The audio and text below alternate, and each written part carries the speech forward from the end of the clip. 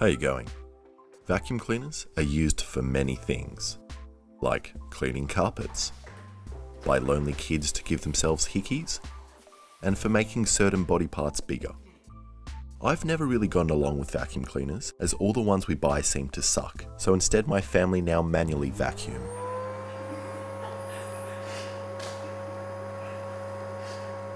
But recently, one of you left a vacuum-related comment that really tickled my interest, that read, "The other day, I found out that a vacuum cleaner is supposedly strong enough to suck your eye out of its socket, and I pride myself in being a crappy bootleg Mythbusters, and while the real show may have a big budget, I have something they don't.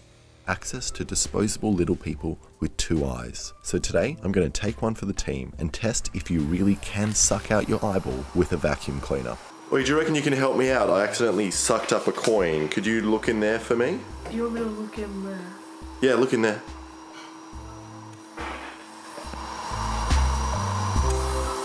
Alrighty. Vacuum cleaners work by making themselves empty, which causes the outside air and anything else nearby to rush into that space. And for some reason, vacuum cleaning companies pride themselves in selling a product that is essentially nothing. And you would think there would only be so many ways you could sell an empty container, but vacuum companies over the years have gotten pretty creative. When vacuum cleaners first came out, they were marketed to 1900 housewives as an amazing tool that allowed them to quickly get all their housework done before their husband got home from work and beat them. And then, towards the end of the 20th century, the vacuum cleaner became a bizarre symbol of strength for everyone, allowing the user to chug down a whole glass of dirt and then a bowling ball. But wait, it's 2 bowling balls, and now 3. It's complete madness. And why is it always bowling balls? I never found them that impressive. You know what I want is for them to put that vacuum cleaner on the bald guy's head, and then kind of lift him up and twirl him around. And if you can do that with your vacuum cleaner, then I guarantee you I will buy it.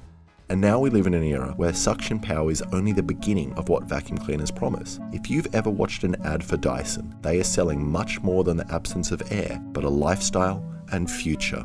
Every Dyson vacuum cleaner looks like it's either stolen alien or military technology with their 34 jet cyclone penetration system, which promises to suck away your dirty past and place you into a sterile future where you can hit on your neighbors by trading vacuum cleaners. And Dyson claims to be different to other vacuum cleaners, as they're bagless, which is great if you enjoy inhaling a whole carpet when you empty them into a bin. Also, if one main vacuum cleaner wasn't enough, you can also get a sidearm, which comes apart and snaps back together with a noise so satisfying it makes you feel like a hitman that's about to take out some spilt pot plant dirt. And Dyson doesn't just make vacuum cleaners, they also have fans, hair curlers, and hand dryers. And you're probably wondering why I brought this up, and it's not to advertise Dyson, but actually the opposite, as I was once in a bathroom when a drunk guy pissed into one of these Dyson hand dryers, which instantly vaporized it, creating a cloud of urine that floated to the top of the bathroom and still lingers on my taste buds to this day. Thank you, Dyson. And viewing all this vacuum cleaner propaganda is tiring and tedious, enough to make you want to suck your eyes out. And if their strength is actually anything like they advertised, then this might actually be a good option. So, before I try this on myself, I thought I'd do some research and find out if there's any kids or drunk guys stupid enough to try this out on themselves. And surprisingly, I couldn't find any. Only injuries caused by the stick of the vacuum cleaner. But what I did find is even better. This is a scientific journal article which explores the rather common phenomena in which men let curiosity get the better of them. The best thing about this article is not that these men were unable to resist the sexual pull of the vacuum cleaner, but none of the men wanted to admit that they had purposefully placed their snake in the pipe. In all cases mentioned in the article, the men claimed they were the victim of an unfortunate accident and they just happened to be in the nude while their wife was out shopping. I'm not sure why that's relevant.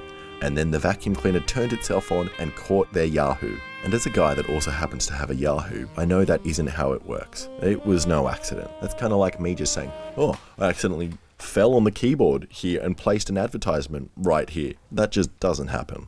Let me guess. You're too busy to watch this ad. Yes, we are way too busy to watch this advertisement. We were watching some high quality content before you interrupted it with your weird Bitcoin investment scam, Alec Baldwin. It's really annoying. Here, let me help you out with this. See, I would never put a real advertisement in my videos. Alright, back to the schlong cleaning. Some of these men sustained pretty serious injuries, including lacerations which needed surgery, which is horrible for the men, but great for this video, as it means the vacuum cleaner myth has a chance. One more interesting thing, which is how common Dyson dickings are. This report found 5 incidents in a town of 50,000 people, and let's say half the town are men. That would translate to 2 out of every 10,000 people, meaning that if 500,000 people watch this video and 90% of you are men, that means around 90 of you watching right now have done the dirty with this face. And you know what, with Dyson making products that look like this, and with marketing like this, I can't really blame you. It's like Dyson is trying to get revenge on men for the years of housework they have thrown onto their wives. And it's really... Do you know what that means? It means I've wasted enough time wanking around and we can get on with the video, as it will be over 10 minutes long.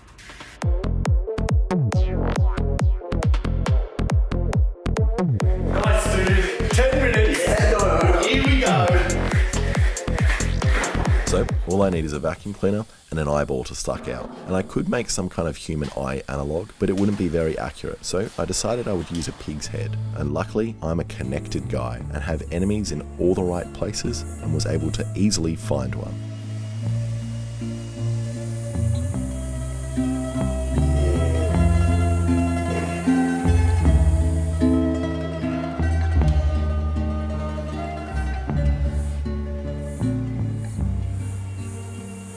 And here's our pig's head.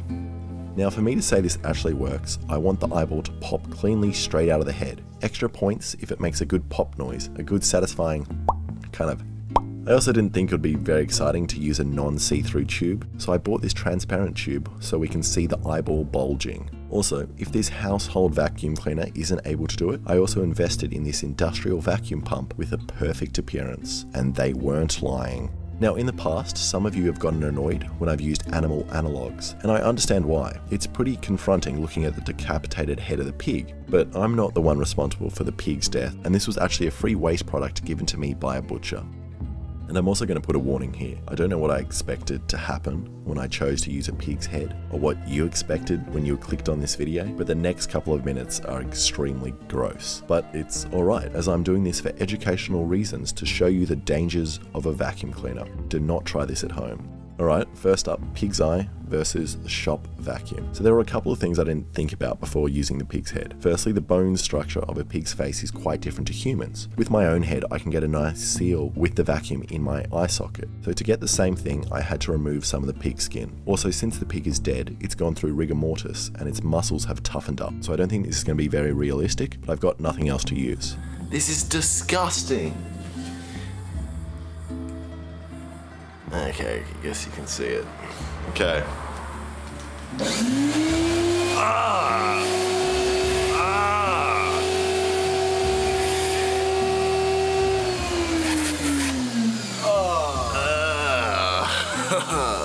That is gross. And it's a little hard to see through the tube, but the eye is bulging, but it's not very dramatic. Now let's see what happens if you were to get the vacuum stuck on your eye and then do the natural thing of trying to pull it off. And the eye moves around, but not much happens, besides some popped blood vessels. Okay, now let's move on to the industrial vacuum pump, and it's strong. It actually crushes the plastic tube I was originally planning to use. So I'm going to make a new eye puller out of acrylic tube, which was surprisingly hard to find. So I ordered this device, which has a clear tube and inbuilt ruler, and uses a vacuum to enhance happiness.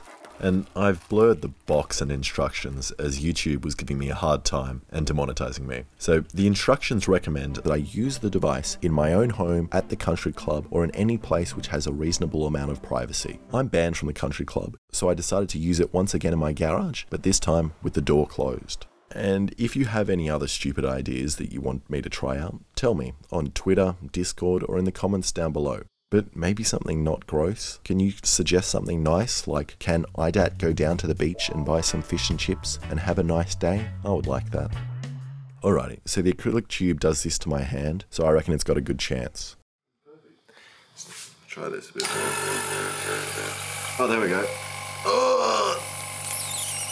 Oh! What the? Oh my god.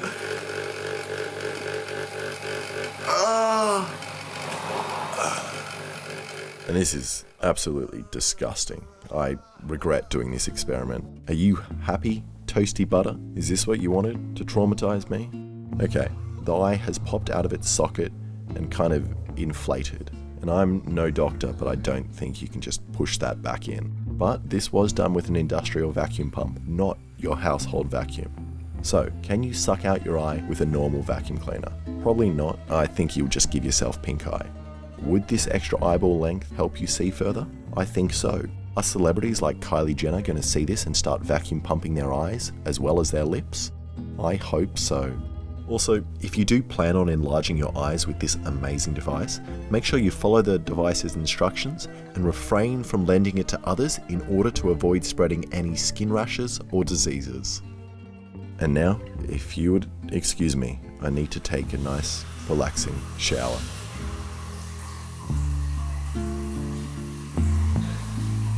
Thank you so much for watching. If you like this, please subscribe and maybe share it around with your family and friends that still have working eyes.